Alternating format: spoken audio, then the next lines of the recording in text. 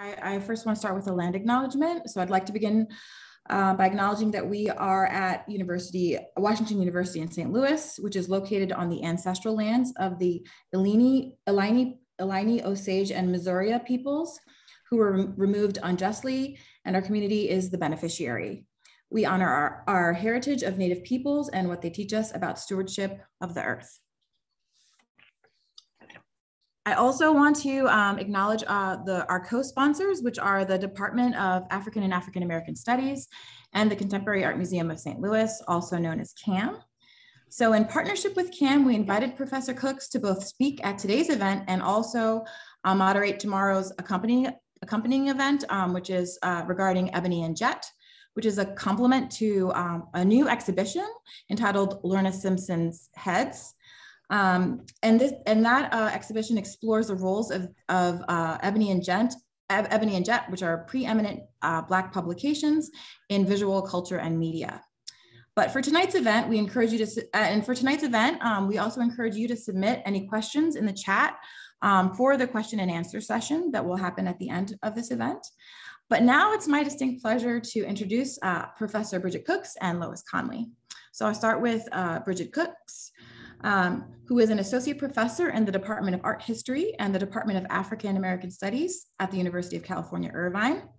And her research focuses on African American artists, Black visual culture, and museum criticism. Cooks has worked in museum education and has curated several exhibitions, including Grafton Tyler Brown, Exploring California, Pasadena Museum of California Art, and Ernie Barnes, a retrospective at the California African American Museum, and the nationally touring exhibition, The Black Index. She's also the author of the book, Exhibiting Blackness, African Americans and the American Art Museum, which came out University of Massachusetts Press in 2011. And some of her other publications can be found in After All, After Image, American Studies, Aperture, and American Quarterly. And she's currently completing her next book, titled Norman Rockwell, The Civil Rights Paintings. Now I'm going to introduce Lois Conley. Lois D. Conley is founder and president of the Griot Museum of Black History, and she has dedicated many years towards researching African American history with particular emphasis on the Underground Railroad and the westward expansion. The Griot is the first cultural institution in St. Louis that is solely dedicated to revealing the broad scope of Black history and culture. And it's only the second of its kind in the country. The Griot Museum of Black History opened as the Black World History Museum in February of 1997. And recently, the Griot is working with the Monument Lab, which is a Philadelphia-based nonprofit. Monument Lab's Regarding Generation initiative features artists from 10 cities who will use public art installations to reimagine monuments in cities across the country. Artists and activists wanted to bring attention to the role Black women have made in the St. Louis region, which is awesome.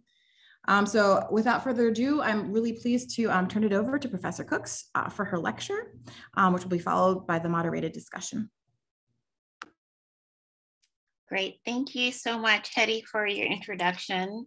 And I have to thank many other people, Tila Nguse, Michelle December, Johnny Gabbert, and also I'm so honored to be able to share some space with Lois D. Conley, who is a legend in our field.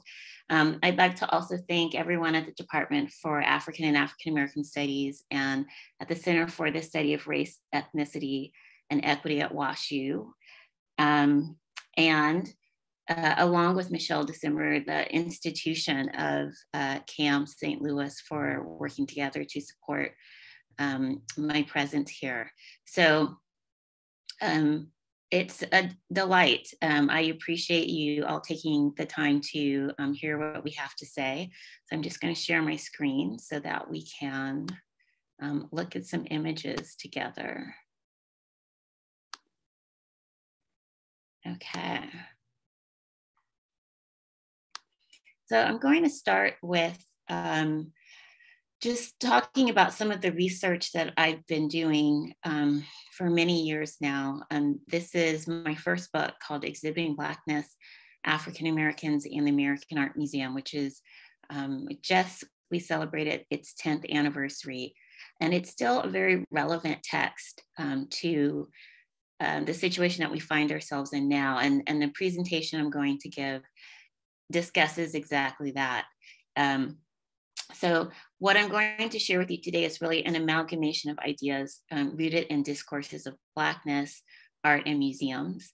And my thoughts come from, even though I'm an academic, my thoughts are coming from my experience initially working at museums as an intern, and then as a professional, primarily in education in different mainstream museums in the United States. And it's that experience that really encouraged me to do my academic study, to become a professor, and then also to write this book. So in this book, I propose the following premise. Exhibitions of African-American art in American art museums have been curated through two guiding methodologies. The anthropological approach, which displays the difference of racial Blackness from the elevated white norm, and the corrective narrative, which aims to present the work of significant and overlooked African-American artists to a mainstream audience. The former methodology reflects an institutional curiosity concerning the presence of racial otherness, commonly coupled with the desire to perpetuate the superiority of Eurocentric culture through contrast to a Black difference that's defined as inherently inferior.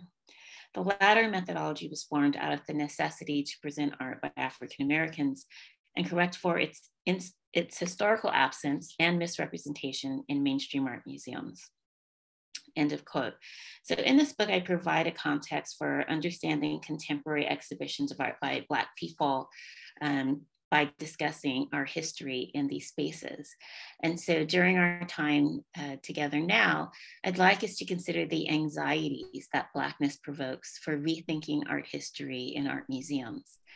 The matter at hand concerns the ongoing pressures that museums face since the publication of Exhibiting Blackness to decolonize their spaces and rethink their functions. So I'd also like to posit that a key part of the exhibition process is our responsibility as students of the arts, researchers, viewers, writers, and critics to engage and respond to the work that museums do. So although the problems at the heart of questions regarding the future of Blackness in the art world today are tethered to those in my book, where we are right now reflects a very unique set of anxieties. Thinking through some of them brought me back to the title of Public Enemy's infinitely influential album, Fear of a Black Planet, from which I've taken the title of my talk. In 1990, Fear of a Black Planet amplified Black voices through hip hop by setting a new bar for turntablism, eclectic sampling, and danceable rhymes, combined with humor and politically astute rhymes. With this album, Public Enemy returned to the charts energized by their 1989 hip hop anthem, Fight the Power, made popular through Spike Lee's film, Do the Right Thing. And together, Public Enemy and Spike Lee made 1990 a very hot and pro-Black summer. Their follow-up album was this, Fear of a Black Planet, that gave us classics such as Welcome to the Terror Dome, 911 is a Joke, Who Stole the Soul, Burn Hollywood Burn, and the eponymous title track. And as a collection, the album testified to a Black presence that exists on a different plane outside of the legal protections of liberty and justice for all. The Black Planet is a nation within a nation. It describes Black communities that become terror domes when under attack from white supremacy, and communities in which emergencies are not regarded by those who profess to protect and rescue those in need. The Black Planet is instead a place that suffers through white appropriation and superficial misrepresentations of its culture. The album insists on Black political resistance and creativity as the antidote to anti-Black pain and loss. Fear of a Black Planet preceded the discovery of WASP-12b by NASA's Hubble Space Telescope by nearly 2 decades. Known as the oddball exoplanet, the pitch black planet lays outside of our solar system. And according to NASA, it is, quote, black as fresh asphalt because it eats light rather than reflecting it back to space. So I can't help but draw parallels between the way in which we can describe WASP 12B and the anti-Blackness and resistance to it that's explored in Public Enemy's album. The characterization of the aggressive Black planet that eats light resonates with the way in which anti-Black rhetoric describes Black Lives Matter activism as terrorism that threatens white supremacy as the norm. The cry against white supremacy and the institutions that uphold racial hierarchy permeates fear of a Black planet.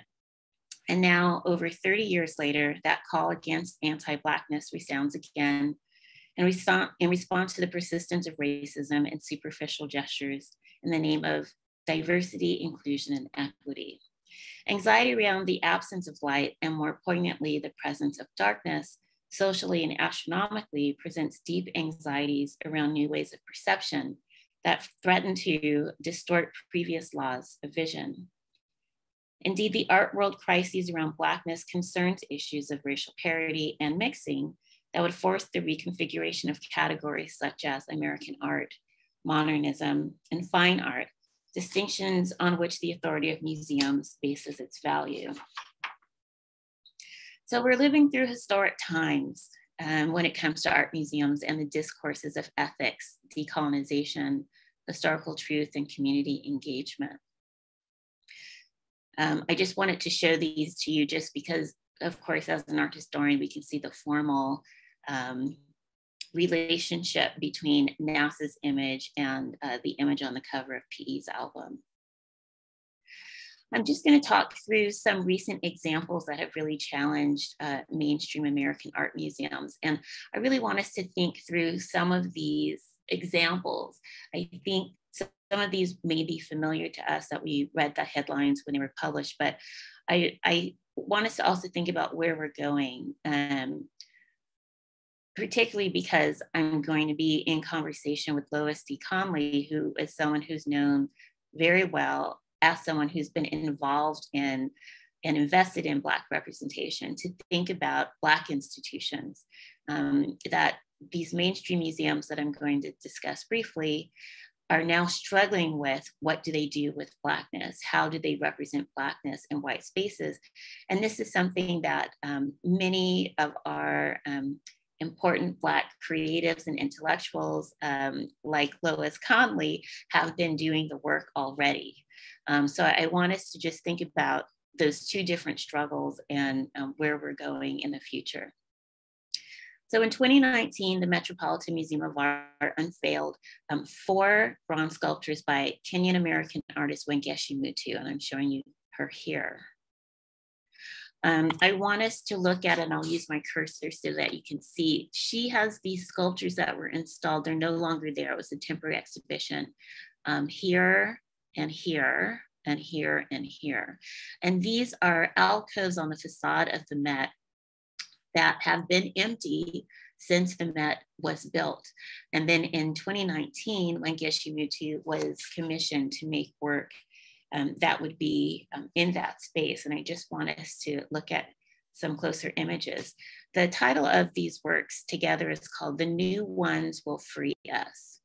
And again, they filled these platforms temporarily, and they had sat empty since 1902 when the museum building was completed. So Wangeshi Mutu created these sculptures that reimagined ancient caryatids, which are these female forms that are used to uphold the weight of a structure. And here, what Mutu has done is created these independent Black women who are not holding anything up.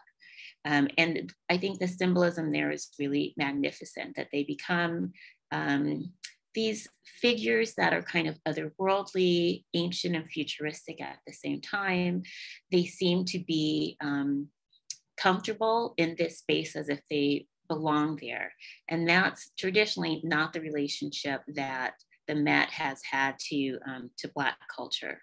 So I think that this work is a really terrific step towards making change to that long troubled history of colonization at the Met and Black representation at the Met.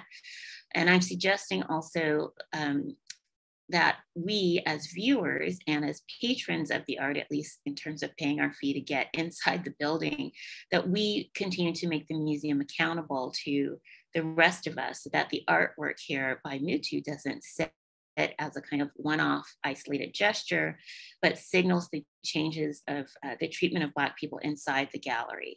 And the Met has been doing some really interesting things in this direction, so I'm hopeful. Just for scale, I have this photograph of Mutu making the work.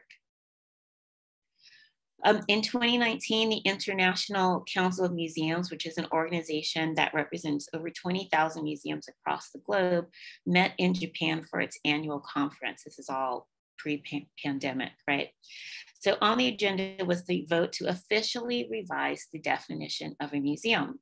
And the proposed definition has divided its constituents, some of whom reject a new mission to promote justice in multiple forms for the planet and its people. So the new definition claims an active function for museums now.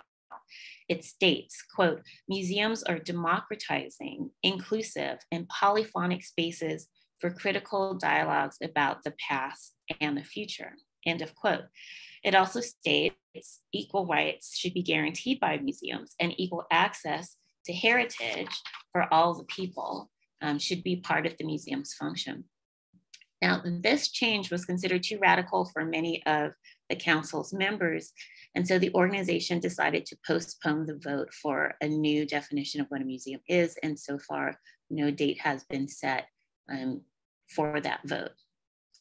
Also in 2019, the Whitney Museum of American Art faced organized and persistent protests because of the investments of Warren B. Kanders, who served as vice chairman of the museum's board of directors. The protesters, including activists in the group Decolonize This Place, objected to Kanders' ownership of Safariland, a company that manufactures the tear gas used against immigrants along the Mexico-US border. Many of the artists in the biennial called for Sanders' resignation, which came later in July. And then a year ago, February, Newfield, a campus of gardens and art spaces that houses the Indianapolis Museum of Art, faced community backlash against the museum's posted job description for a new director. The ad doubled down on white supremacy, saying that the museum was interested in, quote, maintaining the museum's traditional core white audience, end of quote. And while likely true, the statement conflicted with other statements by the museum that it was interested in diversity. Newfield's president, Charles L. Venable, resigned within days of institutional pressure. And this latest scandal followed the 2020 resignation of the museum's only African-American curator, Kelly Morgan, who has gone on record in video and print to tell all about the anti-Black conditions she suffered as a museum employee. In June 2020, Neil Benezra, director of the San Francisco Museum of Modern Art, actually former director because they just hired Christopher Bedford last week. Benezra apologized for deleting comments by a Black employee who called out the museum for its poor handling of anti-Black activity within the museum and its lack of response to the murder of George Floyd, who was one of 5 men killed by police across the United States on May 25th, 2020. As the assertions of the hashtags Black Lives Matter, Decolonize This Museum, and Museums Are Not Neutral movements challenge and generally perplex mainstream museum leadership, some directors and curators are facing the legacy of white supremacy and social hegemony.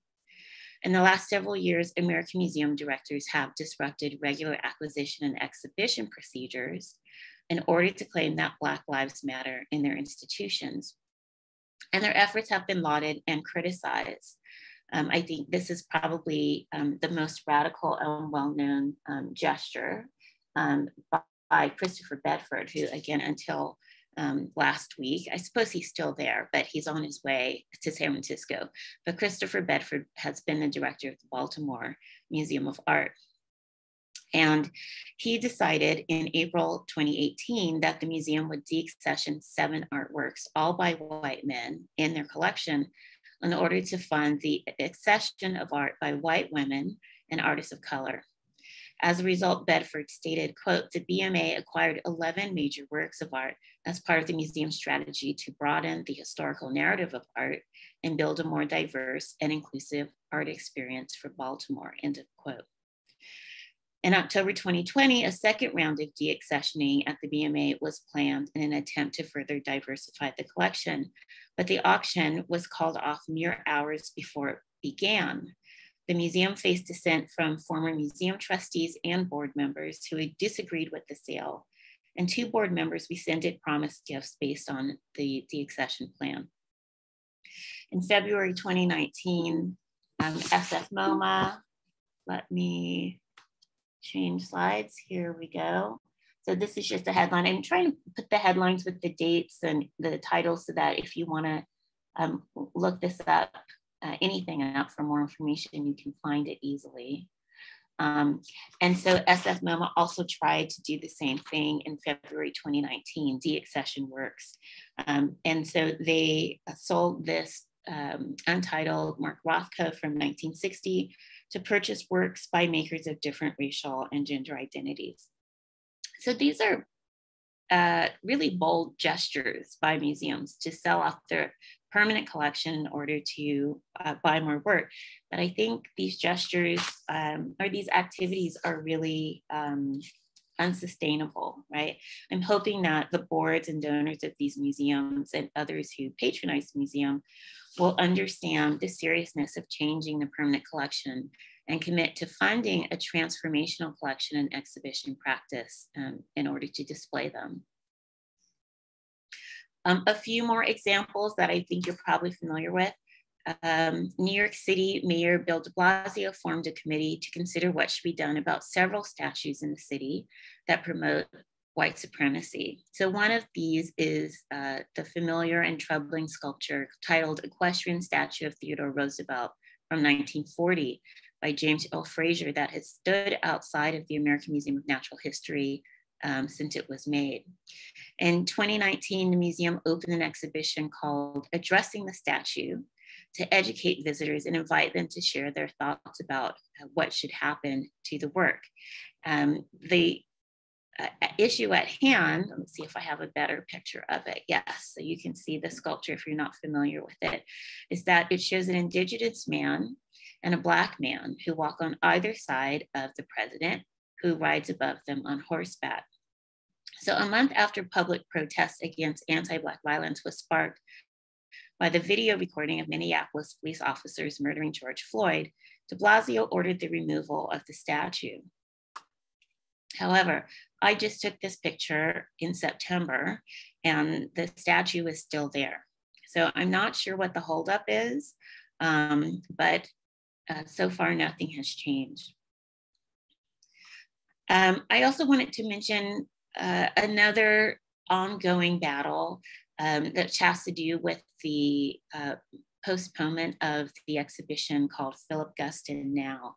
In 2020, the directors of all 4 museums that should be showing this exhibition agreed to postpone this project over concerns that they had not communicated appropriately with Black constituents in preparation for the exhibit. In particular, the museum directors worried over the potential response by Black viewers to Guston's paintings that feature cartoonish Ku Klux Klan figures. The exhibition was planned to debut at the National Gallery of Art in Washington, D.C. in June 2020, before traveling to the Museum of Fine Arts in Houston, the Tate Modern in London, and the Museum of Fine Arts in Boston. So it's not clear how the museum directors expect the anti-Black climate in museums to change, or why they believe it will improve by 2024, which is when the exhibition would open. But suffice it to say that these museum leaders have agreed to pause their actions for a time of reflection and reconsideration.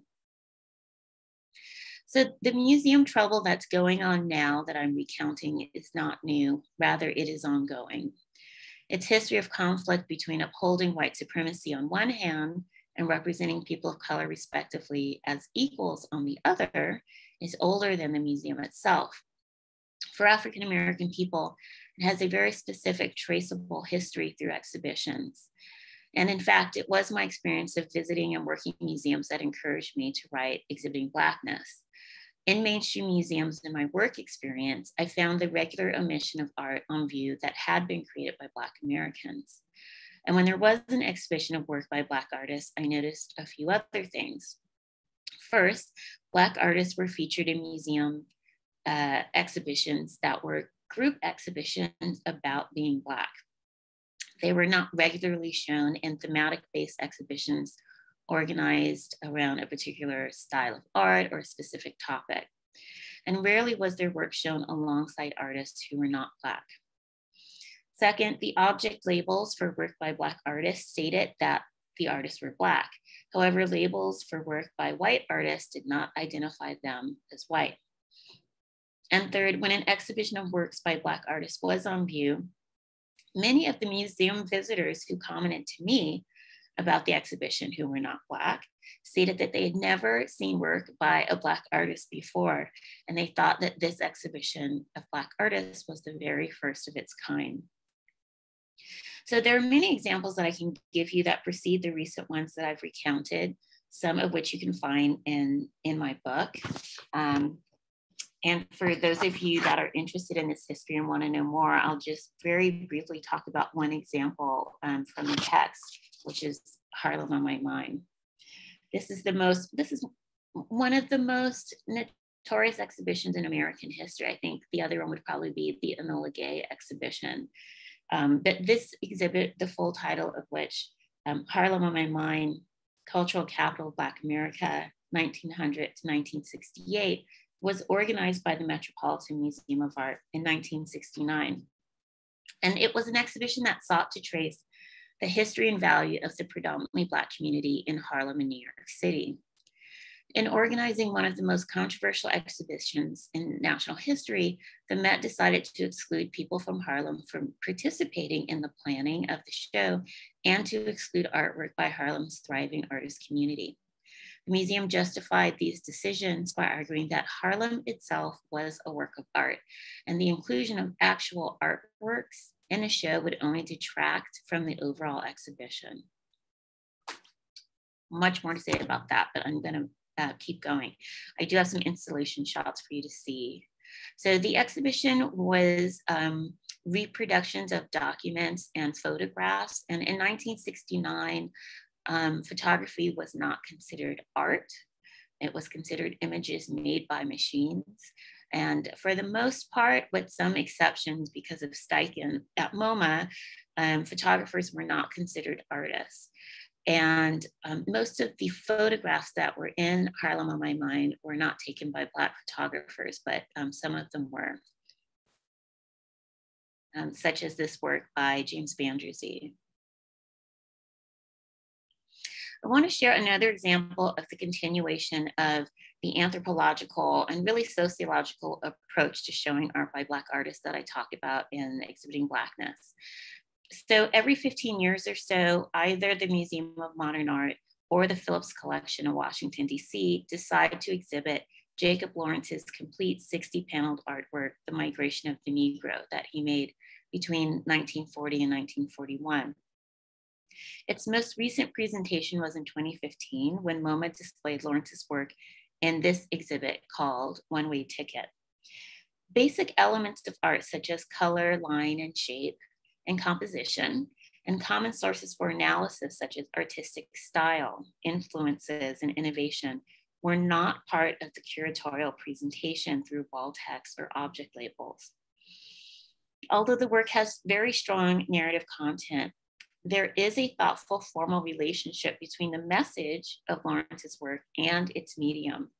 And at MoMA, The Migration of the Negro was presented less as an artwork and more as documentary illustration. The curators made a bank of computers central to the presentation. So I'm just giving you some installation shots so you can see leading up to the work, there was this timeline of social history for context. And then when you went into the show, there was this bank of computers in the room.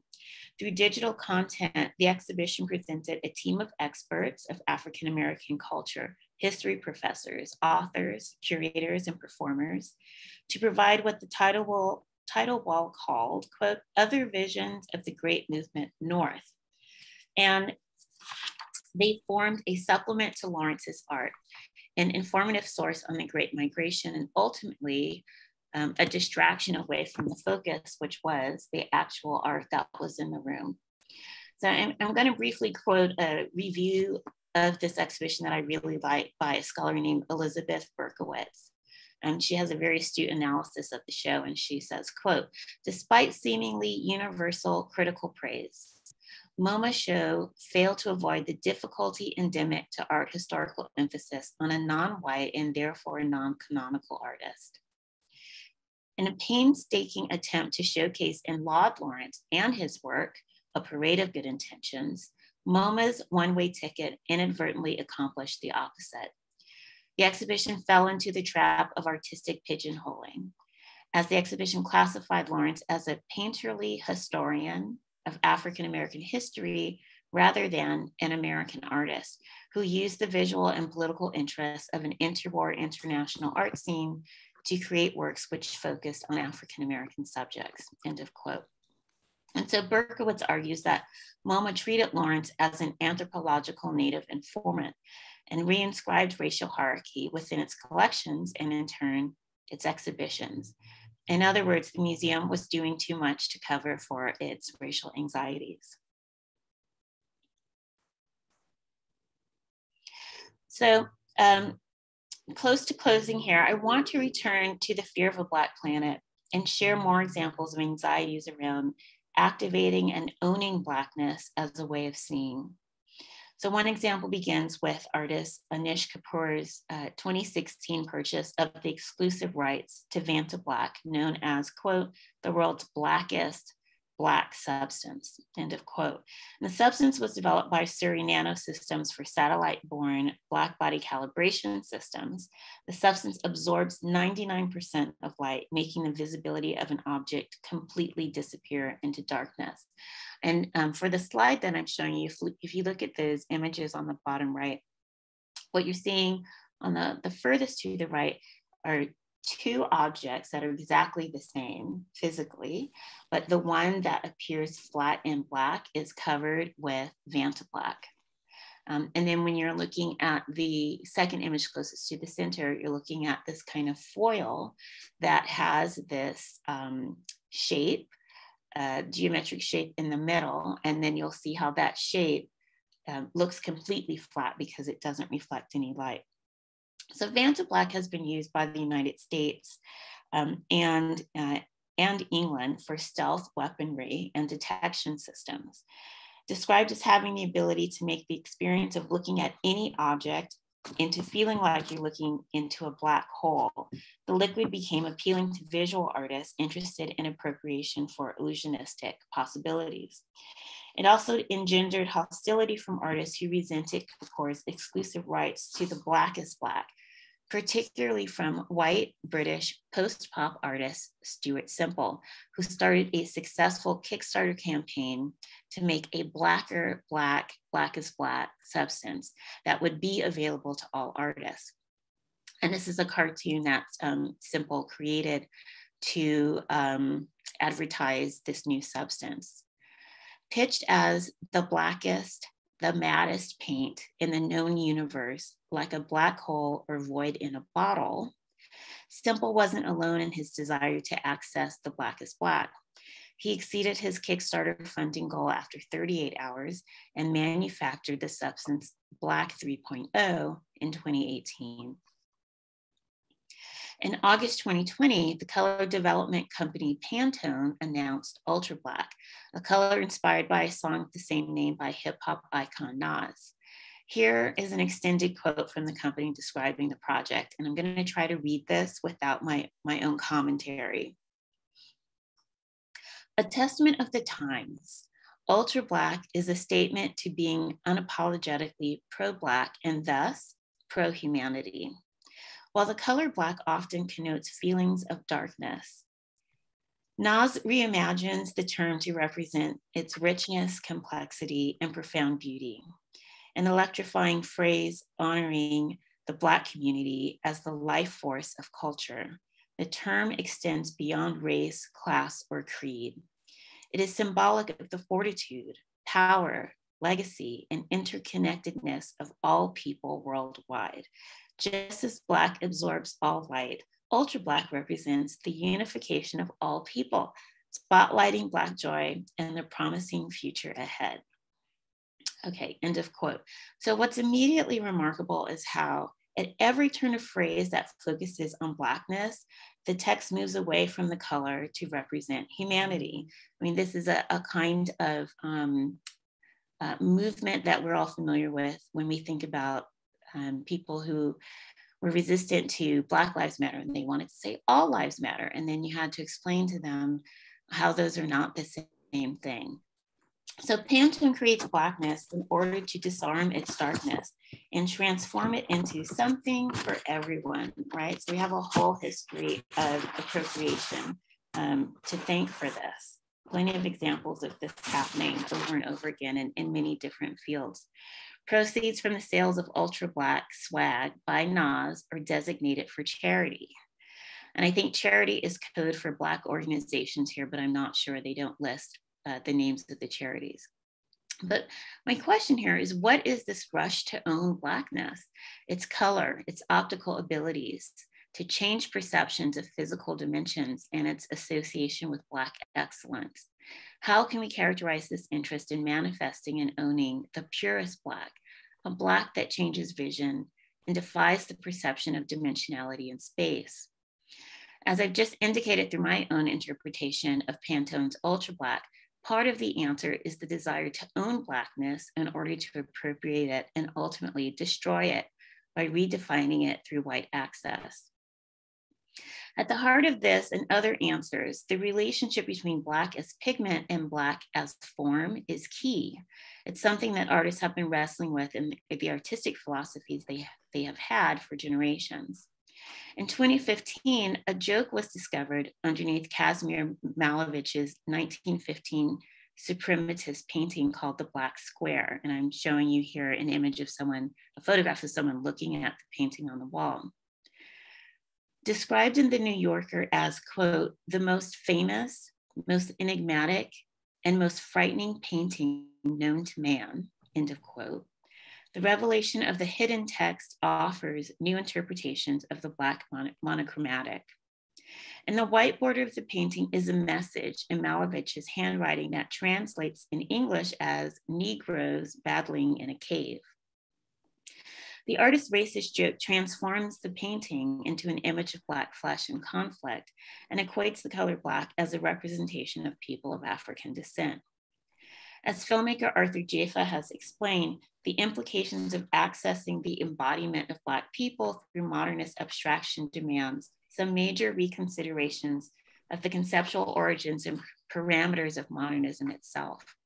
He says that we need to consider several things: how Black bodies activate space, or the volumetric intensity of Black bodies in cities, the attraction of the entropic, the state of disorder and decline, modernism as a substrand of Black aesthetics, and the Black body as a premier anti-entropic figure in the 20th century.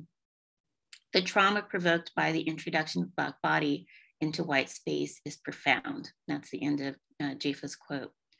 So Malevich's description of his painting references Blackness in social space and opens up another understanding of the debt that modernism owes to Black people and the phantasm of Blackness in the white imaginary. In matters of perception, experience, and force, Blackness shows its relevance for art and visuality. Its interpretation demonstrates the facts that Black lives matter and Black art matters. And I'll end in a moment with a thought that comes from visual studies scholar Keith Moxie. And he describes the difference between representation and presentation that I'm going to paraphrase here. So as viewers, we engage with artwork on at least two registers that we can call presentation and representation. So there's a visual representation, there's a visual presentation of the object that has a presence that takes up space in the gallery. It's an object, it's hung, it's lit, it's visible, it's presented. And then there's representation, which is how we perceive and understand what we see. What do we perceive as the subject matter? What is depicted in the pictures? How is it depicted? Our job in viewing, thinking, and writing is to pay attention to both registers. We should let the art signify and be challenged by it, not in fear, but for the possibility of new ways of seeing. We will only see Black futures in museums that are different and more dimensional than we've seen in the past, when curators and directors confront their fears of a Black planet. And it's an inevitable place created by white supremacy. The museums are scrambling to deny and control this Black presence. The foundations of art history are at stake, and the evidence of Black brilliance blinds the gatekeepers who are truly afraid of the dark. I want us to turn towards, I'm really at the end now, I want us to really turn towards the work that's happening in Black museums today. And in these last two slides, I want to focus on this article that just came out last week about Cameron Shaw, who's the director of the California African American Museum in Los Angeles. This is one of several important Black museum spaces that are doing particularly important work right now. I'm leading up to the work that Lois Conley has been doing at the Griot Museum. And I wanted to lead up to this by thinking through the way that Black museum spaces are struggling to survive, but have been surviving.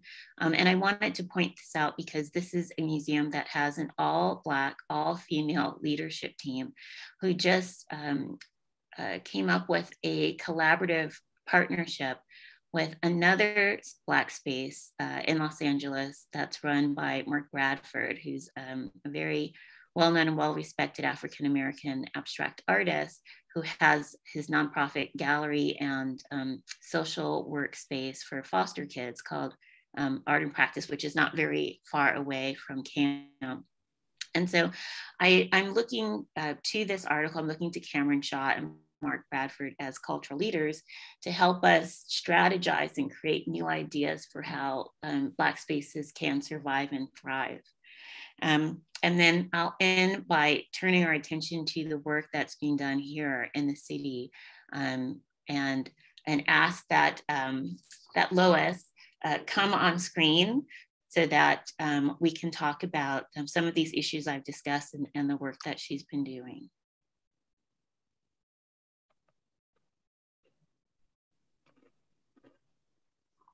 I think I'm there. Yeah, I see you. Hi. Hi. Good. Thanks, Bridget. This, is really interesting. I guess 10 years ago when I first picked up a copy of your book. Oh. Just out of curiosity and wanting to learn a little bit more about art and Black artists. Never even occurred to me that I might be sharing this space with you. Oh. Meet you. It's my pleasure. Many years later and be sharing this space with you. So I'm really, really excited and really pleased and honored to have been asked to participate. I feel the same way. Yes. Really thanking CAAM and thanking the Center for Race and Ethnicity and WashU and the Department of African and African American Studies for this opportunity and hopefully for the beginning of a long-term relationship. Because that tends to be what happens with my relationships at WashU. They just keep growing and blossoming and making new opportunities for the Griot. So I'm really happy about yet another opportunity to do that. I was impressed as you started to talk about your journey with a question that keeps, I struggled with even in the very beginning of the founding of the Griot was, whose role is it to change this perennial issue that is, we have to just say it, based in race and racism, and in regards to how our stories are told. Who tells our stories and who determines how they get told? Is it the role solely of the Black Museum to do that, or is it the role of us as Black institutions to help our sister museums, brother museums do that? Yeah. Can you speak to that a little bit? Yeah, I think about this a lot because there's a lot of tension and frustration and I think, quite frankly, bitterness between white institutions and Black institutions. I think because mainstream white institutions, and that's, I'm putting those two things together. I know that there are people who are not white that work in leadership positions in mainstream museum, but it's a very, very small percentage. And it's relatively recent, right, that we can really count in double digits. But I think it's the situation that we're in calls on multiple strategies. It calls on multiple strategies in terms of people who are, I mean, I can't even say, I was going to say people like you. There's no people like you. But to found a museum, you found it, you're the president, you're the CEO, right? It's like, this is something that you're doing. It's a labor of love, but it's an intellectual and activist project, right? So we have to have our own institutions where we can model how things are done, but we also have to continually put pressure on museums from the outside and also try to work from the inside to try to make change in those spaces. So, I mean, I've talked to people, particularly African-American museum guards, because that's where a lot of African-American people have a presence in museums, this insecurity. And they have said to me, we appreciate your work, but why should we care about these white museums?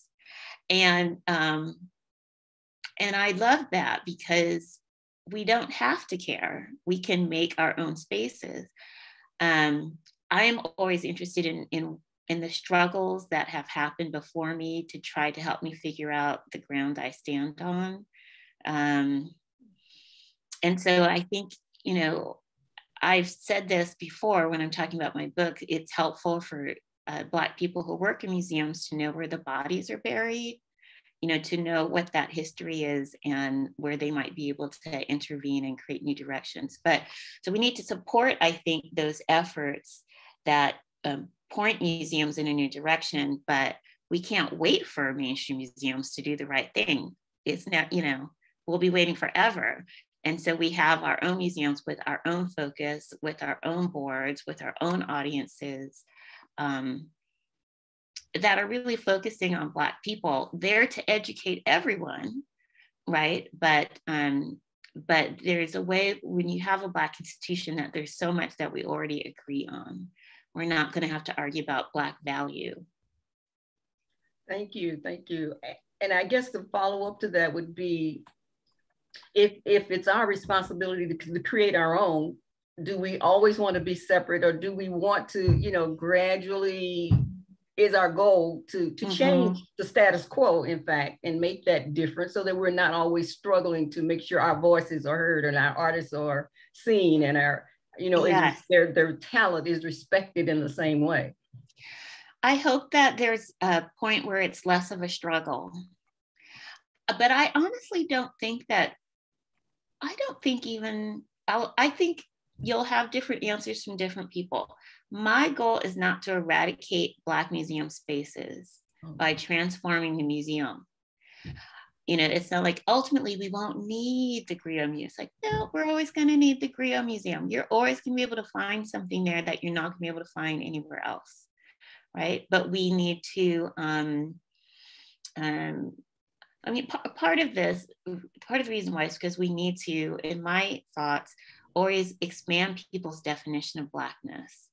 And so we need to have Black spaces, and we need to have the white spaces. The work, even if you show the same work in both spaces, it's going to read differently. You're also going to get different audiences, right? Because not everybody that goes to SLAM is going to go to the Griot Museum. There is some overlap, but those are also, for the most part, different audiences. But I know Renee Franklin, who we all adore, has been fighting a good fight and doing really proactive work at SLAM. And so we need to support what she does, and we also need to support what you're doing. And I don't see those are as competitive things, but by people being introduced to, maybe by surprise, going to the St. Louis Art Museum and finding Black artists, they might be more apt to come to the Griot Museum and it'll be less of a struggle if they really support what you're doing there. Yeah. I think that's pretty accurate, and pretty much the path that we've taken at the Griot. One of the things I knew we wanted to do was to be a safe place where our artists could come and display their works, and it wasn't judgmental. It wasn't anything about a standard. It wasn't, it was like, you're an artist and you have something to display, and in displaying it, you have a story to tell. And we want to encourage that and be a place for you to do that. And also the other part of that was to be a place where maybe some of the pieces that Slam didn't want, or that Renee couldn't convince them to buy or display, they could, find a place at the Griot. So I'm hoping that you're correct when you say there'll always be a place for the Griot because of things like that. Yeah. Can I ask you a follow-up question? Because I think some people in the audience know, but some maybe don't know about the work you're doing with the Monument Lab and the funding you've gotten, because that's an important project, because it's about your space, but it's also taking it outside. And so, we don't think of just public art as being the mainstream, but it's not a safe Black space. And there's a way in which your project, I think, engages with that, if you wouldn't mind telling us more about that. Yeah, and it is pretty interesting, because it's an evolution of, some 20 years of getting to this point. But, finally creating, I guess, a sense from somebody that our work is important. And for us, being able to take, just had this conversation earlier today, being able to take the work that we do within the walls of the Griot outside, and to, expand the work that we do to different locations and to different people, and to, to get different responses from people who view that work. So it's a really exciting project for us. It's one of the biggest projects we've done since we've been around, and it's a little intimidating, but it is at the same time very, very rewarding. It's an opportunity even for the Griot to expand our own collection and interpretation of Black women in this city. And we don't get much attention as Black people, and period, and Black women get even less. And so this is a great opportunity for us to do that, and to have the support, both the staff support, the moral support, and the financial support from Monument Lab to be able to do that. As we speak, one of those things, the mantra for Monument Lab is, we must change monuments. Monuments must change. And so even as we're having this conversation about, I guess, mainstream museums, that comes to mind. Monuments, museums are in a sense monuments. And so the way those monuments operate must change. That means they need to start to look into, my opinion, they need to start looking at the systemic reasons why they treat Black art the way they treat it, and then really making some changes. So this is, the project is a project, but it's much broader than that project. So I'm happy about it. I'm excited about it too. And just to be clear, you're going to be marking important spaces around the city. Yeah, what we're currently doing is we're doing research. In fact, we have a small community engagement project now where we're asking the community to go to our website and nominate women who they think have important stories. And this, when we say important, I'm not talking about someone who has great fame or great, we're talking about women, the grandmother on the neighborhood, on the block that you could go to and get a meal or get your shoes, just women who deserve to have their stories told. So we're asking people to nominate or recommend people who we can do some further research on, and then look at how we can create those memories, and then mark those memories throughout our city. So that's what we're looking at now. And it's an ambitious project. It's totally transformative, with all the trouble that we as a nation and internationally have been having with questioning our monuments. I love the idea that you're like, it's time for a new definition of monument. Right. And it's difficult if you're going to try to, if we're looking at monuments that exist of Confederate soldiers and captains and that kind of thing. Okay, well, you're automatically excluding most Americans. Exactly. Right? If you have this kind of criteria of celebrating people that had government power, right? Or military power. Well, okay.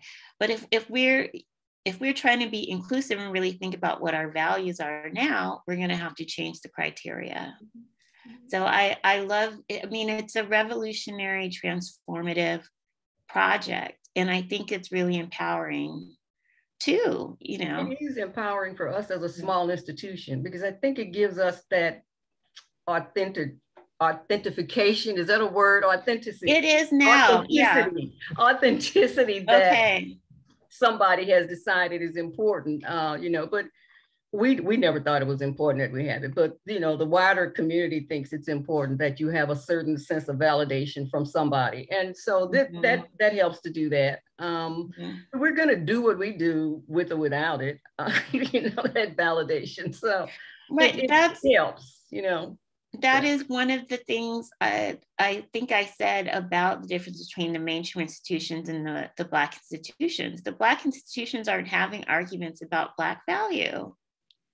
That's not something we need to talk about. That's why we're at the table. We already understand that as the common denominator. Yeah, our priorities are how do we keep our doors open so that we can continue to be an important institution in our community, so that we continue to be a space where our people's stories can be told in whatever way that is. You know, and it may be a photographic exhibit, it may not be, it may be a spoken word, it may be whatever. And I don't think what is even as we were talking about the museum definition earlier, you were reading and talking about that, it occurred to me that what difference does it make what it's called? You know, to me, it matters more what it does than what it's called. And so I was like, why are we spending time on that? And I see that as a diversion away from the kinds of really in-depth conversations we should be having. I totally agree. And I think, I mean, I can't read their minds, but why would there even be resistance to that whole premise? It's like, well, what are you doing? And if you change the definition of a museum, then some of these museums who aren't interested and the kind of engagement that you're doing will feel pressure. You know, I think once museums open their doors to different perspectives on the walls and in terms of programs and community engagement, they're so afraid to lose their authority. And until the inside of the museum changes in terms of the staff and leadership, they can't be an authority on everything. Right. Well, and I don't know, do you think it's as much about losing authority as it is about losing power? Yes, absolutely. You're absolutely right. Yeah, and I think part of when you mentioned earlier the few numbers of us who you see in mainstream institutions, you know, we are there, but many of us don't have any power or authority to do anything or make any major decisions. Right. You know? So things don't change. Yes, we're having this problem there. You know, I think the equity and diversity inclusion, you know, for some places, it's just kind of let's make a committee and get on with it. You know, let's put some people in a task force and, you know, let's keep doing what we're doing. At best, they will hire an African-American person and then make that person responsible for equity and inclusion. And then everybody else just does what they were doing before. So that's not change. And it's so disheartening for the person who's hired, who really wants to make change. But that systematic change has been just located in that person's body and has nothing to do with the rest of the institution and how they might move forward. So we're still at an impasse, I think, when it comes to these issues. Well, you know, we didn't just start. This didn't begin last week. So the chances of it getting changed real quickly are pretty slim. But I think we have to keep fighting for that change, whatever form that takes, and you know, however it plays out.